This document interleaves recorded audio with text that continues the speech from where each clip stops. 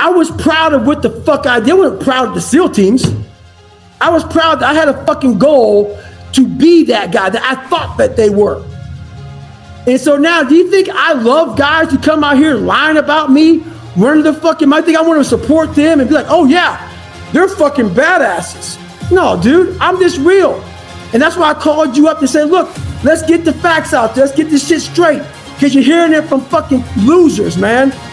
You're hearing it from losers. I want you to hear it from me. That's why I'm sending you documentation. I'm sending you paperwork. That's right here. What the fuck is right here? Enlisted service record, right? I got this here just in case, just in motherfucking case you have a question I don't have, so I can give you the exact fucking proof.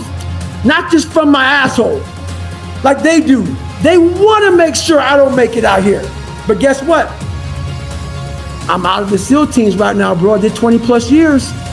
And what they don't realize is that your brotherhood, once you get out that motherfucker, bro, you in a whole nother fucking world, man.